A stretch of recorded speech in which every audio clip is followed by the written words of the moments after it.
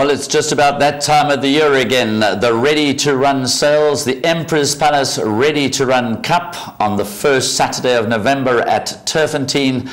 And as James promised, joining me in the studio is none other than our champion breeder, Mick Goss. Mick, welcome to the studio. Nice to have you with us. Graeme, it's been a long time coming. Thank you. You live far away and it's not easy to get you to Durban.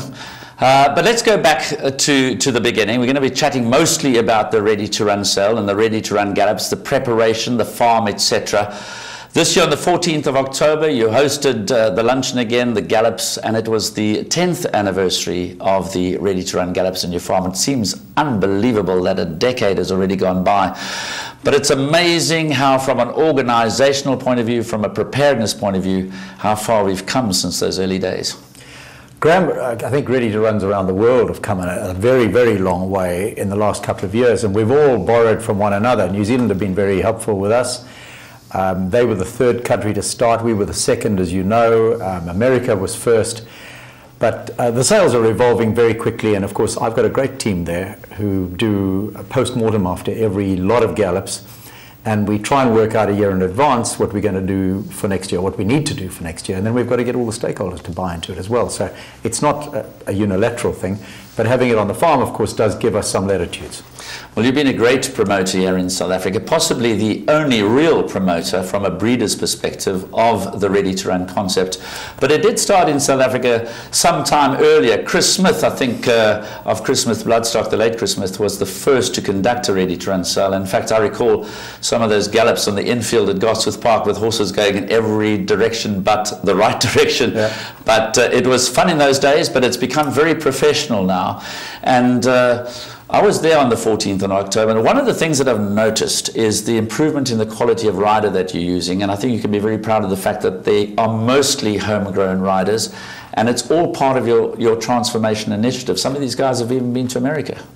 Of course. Can I just tell you how this thing originated, because I think it has a very interesting history.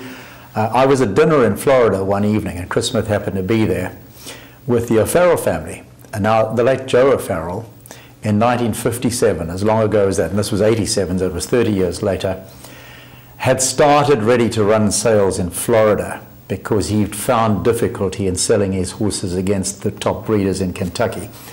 And we were experiencing the same thing. We were little known here. We were finding it difficult to move our horses against the top farms. So we decided we'd wrap our product up differently as well, and we mimicked them. And Chris happened to be there, and we decided we'd run this sale as long ago as 1987. So this year was like the 24th or the 25th set of gallops, and of course the 25th staging of the sale. But remembering those days, do you remember the bee year when we only ran a third of the catalogue and the bees got loose and we had to abandon the gallops? Another time I remember Imperial Dispatch taking off. He became champion two-year-old, unbeaten as a two-year-old. The only guy that could pick him up as a galloper was Michael Azzi, because he had his own boy on top. And of course he topped the sale at 65,000 and went on to stardom. So from those little beginnings at Gosforth Park, the sale has got to where it is today. And I think South Africa can take a bow. We're running as professional a set of sales, according to Kip Elsa, who was here from America the other day, as professional a set of sales as anywhere in the world, including in the United States, where they gallop on proper race courses and so on. As far as the transformation thing is concerned, I sent a couple of my management over. We've just completed our 40th international scholarship for our Zulus this year, since starting this program 15 years ago. But more recently, the last 7 or 8 years, we've been sending fellows to the United States, to a great lady called Becky Thomas, who takes them in as her own and looks after them that way. But I started out sending people like Kerry originally, then Taryn to America, and that girl Jessica used to ride for us.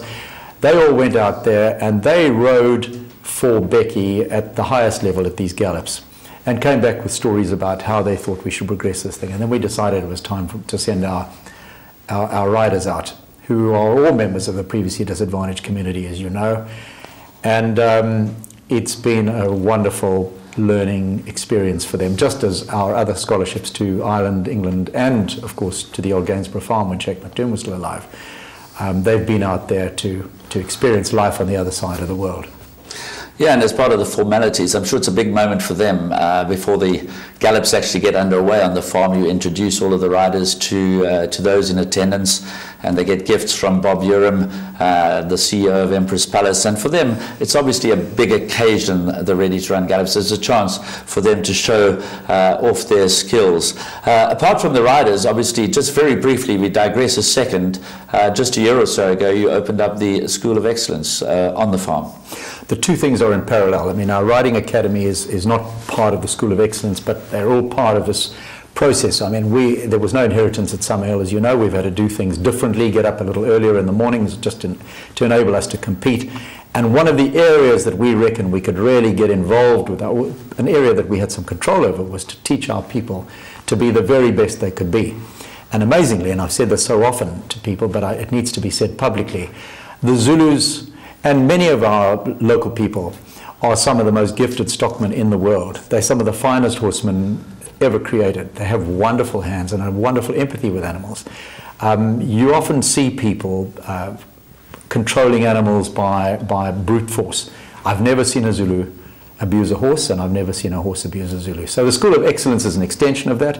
It's the only school of its kind in the Southern Hemisphere which offers the course that we do in equine management, and we've had a wonderful opening year, as you know, and our subscriptions for next year include a number of kids now from the advantaged community, honours students, 6 A's in matric. Don't be intimidated. We've got kids who are just normal kids as well, because you don't have to be a smart student to be a great horseman. You just have to attend the school and have the natural love of the game.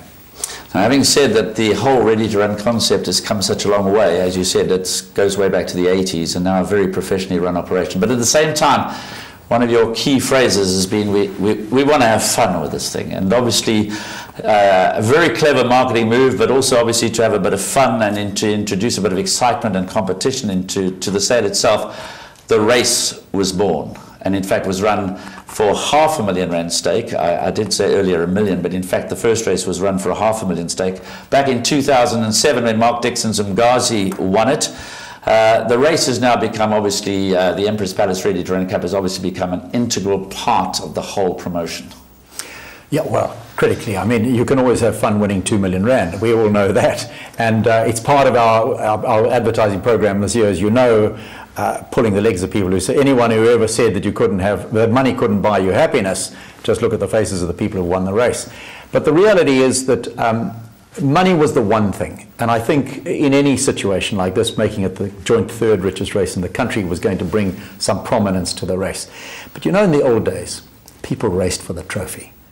And we said, you know, we've got to bring back the trophies to the game as well. So we went and we scoured the cupboards, the trophy cabinets of the race courses of the country, and we dug up in the old Mosenthal Museum at Turfentine this dusty trophy, this magnificent trophy given by King George V's sister to the Johannesburg Turf Club in 1922, and of course they'd been visitors at Summerhill, so it was entirely appropriate. And we've pulled that out and had it redone, and it is now the greatest trophy in the game. Do you remember the old days when horses that ran in the July all went to the Gold Cup? Because of that great gold trophy. There were 9 of them left in these And still today, the trophy that we give away for the Gold Cup is valued at around 12 to 15,000 rand, and that's the one we give away. I'm not talking about the floating trophy. Exactly. I'll try buying one. I had to go to 60,000 to buy a 1945 Gold Cup that was won by a Well, trophies bear witness to the history of the race, don't they? Of course. That's the important thing. Well, in 2007, of course, a 180,000 rand graduate of the Salem Ghazi won it. In 2008, a 100,000 rand graduate, Smangaliso from the Mike Miller stable. Then a 60,000 rand purchase. It seemed to be going down in value. Pierre Jourdan won in 2009. And then, of course, Hollywood Boulevard. She was an expensive filly at 900,000. But an interesting statistic to come out of the race is the score line. It's Colts 2, Fillies 2, KwaZulu-Natal 2, Highveld 2. Interestingly, this year, for the 2011 renewal of the race, Dean Cannemeyer is committed to coming up in an attempt to put the Western Cape on the board. He's bringing a pretty useful sort who could be competitive. So yeah, it's a race for the rich and the not so rich. It's a race for the Colts and the Fillies, and whether you're on the Highveld or elsewhere, you have a chance of grabbing the first stake. Exactly, and that's why we gave the Western Cape a trial this year. I mean, there are 5 trials before the races, you know, to ensure that people get a chance to qualify. Dean was already over the line, it looks like, anyway, at that point. He looks pretty much a shoo-in to get into the race. But, you know, he's won Group 1 races from Cape Town up to a mile, so there's no, free my heart, there's absolutely no reason why he can't go and repeat this. Joey Ramsden's done the same in the past. And I think it's all in the mind, this business of not being able to win it. Well, we saw Mike Bass win a Group 1 on the Highfield this year with English Garden. So this year, the race promises to be truly representative of the entire country, which must really fill you with a lot of joy. Absolutely, Graeme. And you know, what is really encouraging to me is to see what they call the Big Five studs down in Cape Town. Your sponsor, Drakenstein, Main Chance Highlands, Klavervlei, and I believe Mary's got a couple in the sale as well, or at least one in the sale, coming to the party because it makes the sale more inclusive and it makes it more competitive. You can't really have a lot of fun doing things all on your own because it makes it very pressured. So to have a partner like Empress Palace, to have any sponsor is of course essential, but to have a sponsor that is so willing and so passionate about racing as Bob Urim is at Empress Palace, I mean that just completes the circle. I can't say enough about the man. He's a hell of a man. He's a very rare human being. But he surrounded himself, and that's the mark of the man, with some spectacular people. He's got a team of people there who are as dedicated as professionals as any people I've ever worked with in my life. And that's saying something, because I've worked with some wonderful people, but as a collective, they're an outstanding team of people. And they bring so much to the table. We've learnt an awful lot from them, I must tell you. And they, because of what we've learnt, other countries around the world have learnt about cooperating with a sponsor like Empress Palace. Kip Elser was just saying the other day that this whole package was probably standalone in the world. And I think that's a wonderful statement coming from an American where they pioneered the concept. Well, Empress Palace obviously big partners with Bloodstock South Africa in terms of the national yearling sale, the national two-year-old sale, now the ready-to-run sale, and of course also partnering on the big day with Phumelela Gaming and Leisure Limited, or the hosts on the afternoon. They've also got involved in the charity mile.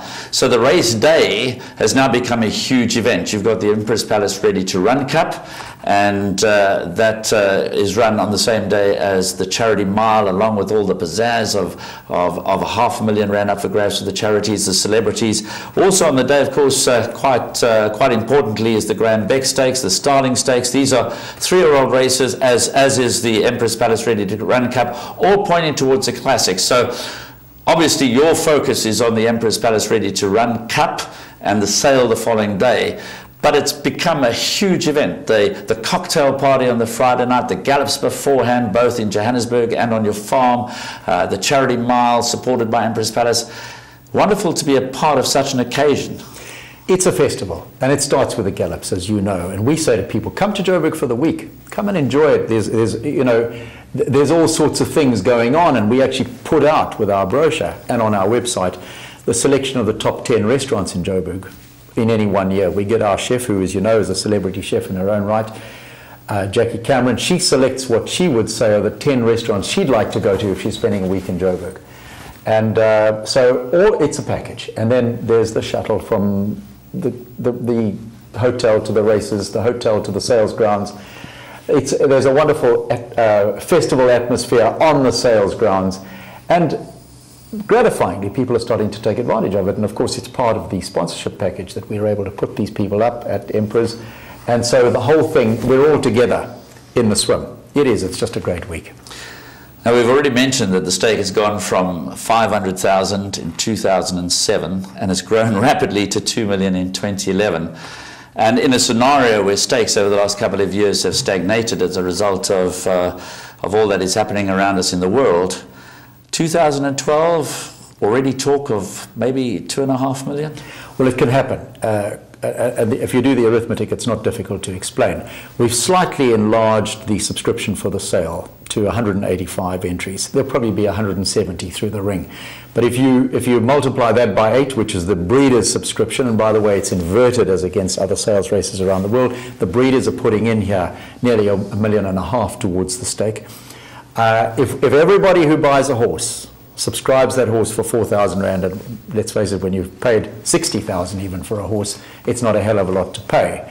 The horses deserve the 2 million, let me just say that. I think the record tells us that, so we felt it was an investment that was well worth making, and so do the customers, obviously. But critically, if you do the arithmetic and we talk a little bit to the sponsors and the other stakeholders like Phumelela and BSA, I don't have any doubt that we could get to 2.5 million next year. So when we talk about next year's race, we're obviously talking about the horses which are about to be sold at the Ready to Run sale on the 6th of November. The horses being sold this year could conceivably compete for 2.5 million next year. Exactly.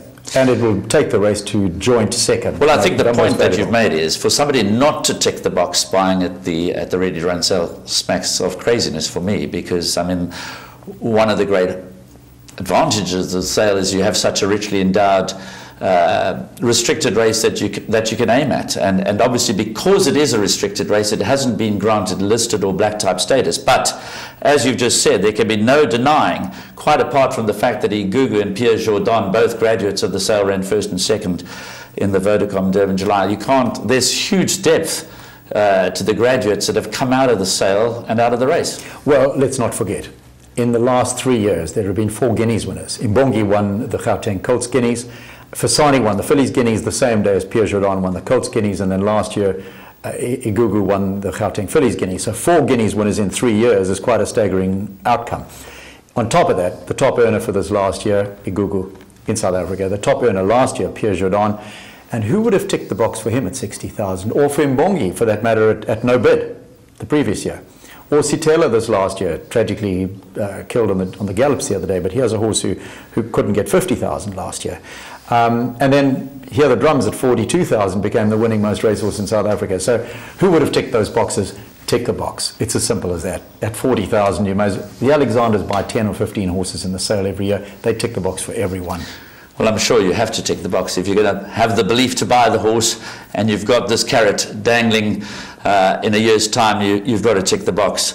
By definition, the race and the sale has been dominated by Summerhill Stud. It is your promotion. It is a Summerhill promotion in cooperation with, of course, Empress Palace's sponsor, Phumelela, who staged the event.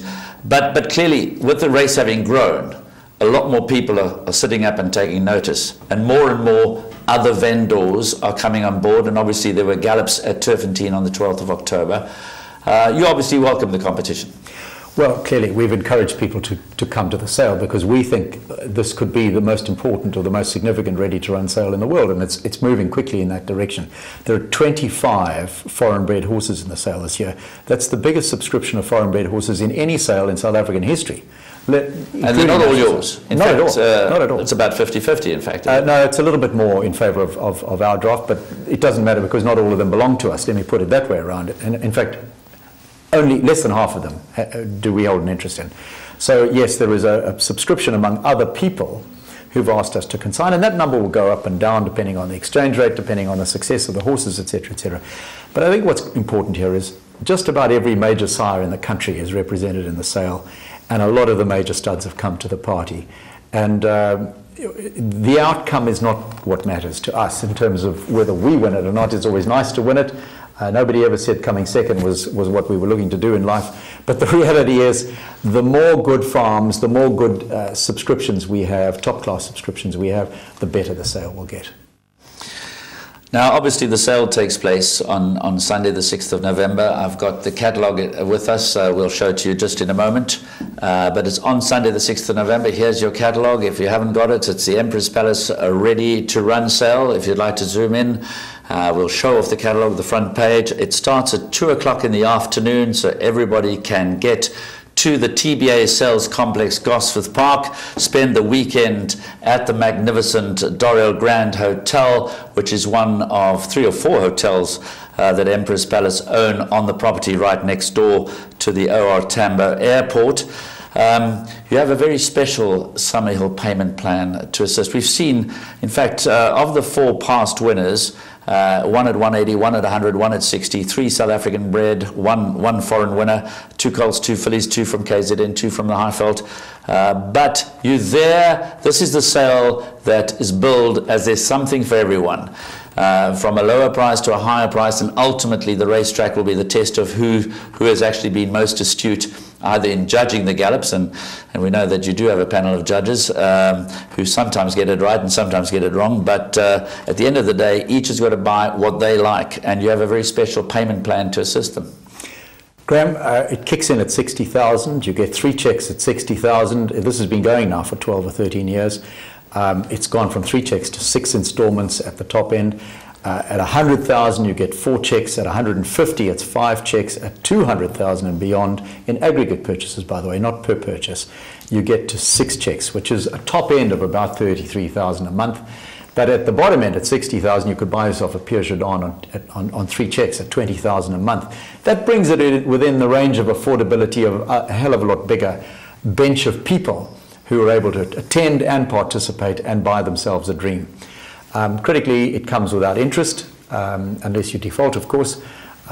You'd only have to be in good standing with Bloodstock South Africa to qualify for the terms. And it's our great pleasure. You know, Marcus used to taught me this. I said to him, how did you grow your business the way you did, as quickly as you have? He said, sensible credit. And I must say this, by and large, we collect our money at the Ready to Run just about as quickly as we get our money at the national sale. So it's our great pleasure to do this. I think it's been fundamental to the growth of the sale. And of course, if you want to run your horse any sooner, you take a Fanyana who was sold on Sunday, and 2 Thursdays later he was in the winner's enclosure by 3.5 lengths, you need to pay. Then you must have paid. Dear Bill, so no change of ownerships are issued until all of the payment has been made to either Summerhill or to Bloodstock South Africa. Yeah, exactly. Well, I think that makes common sense. The gallops are obviously vital in terms of the promotion of the Ready to Run sale, and not everybody gets to see the gallops live. You always put on a wonderful spread on the farm. We generally have 400 to 500 people there. The gallops on the Highveld took place at Turfentine. I believe they went off extremely well. I haven't seen evidence of them yet, but Caroline Simpson, who obviously arranged those gallops at Turfentine, again with the blessing of Pumalela, these were prepared by Highveld-based trainers, and they really went through their paces well. And obviously there weren't too many people there to watch it live, so we all rely to some extent on being able to watch these gallops over and over again, either on the websites or by obtaining a DVD. Now, what is the situation? The websites, DVDs, what's available to prospective buyers to actually go through them very carefully? Catalogues are being posted with DVDs. So you get the DVD option, obviously, when you get your catalogue. But if you want to see them on the website, you just go into our website, for example, and you can click on the gallops and you'll get them straight up. And the same on BSA, I would imagine. Of course, exactly. Well, in fact, the link is to BSA. And the other way you would do it is to watch Teletrack, because they'll be on the loop on Teletrack, which is great fun. Of an evening, you just watch the loop. Some racing ends, it's generally 12 o'clock at night. Yeah, of course, but there are early mornings as well. So you could pick it up and you could sit there with your catalogue and get through them. It's a great, listen, there is no greater way of picking a horse. I think that's why Ready to Runs have become so popular around the world. I was at the Kentucky Derby this year. 11 of the 18 in the field were graduates of a breeze-up sale. And it's growing in popularity. But we are in the running business. And if you can see a horse run, that's about 16 out of 20. I guess, for me anyway, picking a horse walking up and down is 10 out of 20. This is a wonderful advantage. And the other thing, which is so attractive, is that if you buy a horse in November, you save keep from January or March or whatever the case may be all the way to November, can be as much as 60 to 80,000 on the cost of a horse. That could be the whole cost of a horse that you've saved in keep charges by buying as late as you do. And if I may say so, certainly for the horses I saw at Summerhill galloping the other day, and I speak now for the other vendors at the sale as well, those horses were beautifully schooled, and that's why the gallops went as well as they did. 7, 8 years ago, you remember they either ran behind the grandstand. Or we put 180 odd horses through their paces in a couple of hours, yep. and with lunch thrown in, it was a very, very pleasant afternoon. And the weather played ball this year. Exactly. It has been bitterly cold or wet or both in past years, but this year was a glorious day. In fact, I got burnt. Yes, I must agree with you. The other vendors who brought horses to your gallops they also went through their paces very, very well. Innovation is a characteristic, it's a trademark of Mick Goss and the way he does things, and this has led you to writing new records in other spheres. 7 consecutive Breeders' Championships, You've always been a team player, but it's obviously getting harder and harder. That in itself is a South African record, 7 in a row from one single breeder. But you are obviously mindful that the competition is hotting up. It's bloody hot in the kitchen. And of course, you know, it's like the Microsoft playbook. You only get so much of a lead and then they lock onto your taillights. You've got to veer off in another direction. But Graeme, I'm comforted to a large degree by the fact that you've got to identify other things in life that will charm you, that will please you. Our team are ready for the day that we don't win the championship. We've locked onto education now. We've locked onto new ways of doing things. We've locked onto new genetic approaches to how we're breeding horses. And we hope those things will give us the other 5% here and there that will keep us in the swing anyway. There are big juggernauts coming at us every day. Not the least of which the farms I've just mentioned. They're all there having wonderful seasons. But, you know, I think one of the keys, and Summerhill is a genuine example of this, there's no false modesty in what I'm telling you. I have hardly picked any of the people on my team. They have assembled themselves. They have motivated themselves. It's easy to get out of bed to go and work with people like the people I go to work with. And they come up every day with new ideas. And they're young people with lots of energy, and they're the elderly, not quite as old as I am, but approaching my distance, who are imbued with lots of wisdom and experience. And the combination of the two energizes us all. It keeps us in the swing. And yeah, we'll come up with other things. I don't know about how far you could, I don't know how much more innovation you can throw into a ready-to-run sale. But there'll be new things. You'll find something, Mick. You'll find something. We want to say thank you very much for making the trip up from the dustiest little town, farm town. You always sort of talk about you breed on the dustiest little town. How do you describe it? I think we're the dustiest little dorp. 10 kilometers outside the dustiest little dorp at the southernmost tip of what the civilized world called the darkest continent. I really wanted to try and memorize all that, but I couldn't, because it's far better that you said. Mick, thank you very much for being on the show. We trust that the sale goes extremely well, that the race day goes off well. A small token of our appreciation from our sponsors in Tibet.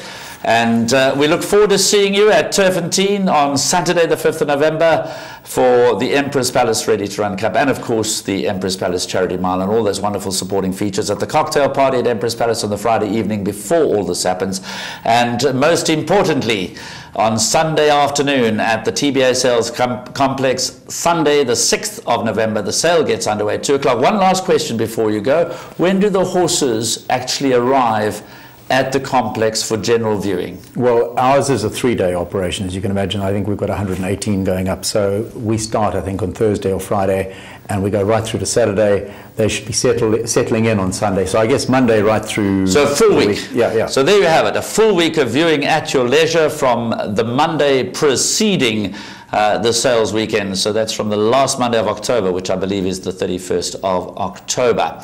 Thank you for joining us. We're going to play out with a very special insert produced by Andrew Bond, all about the 2011 Ready to Run sale.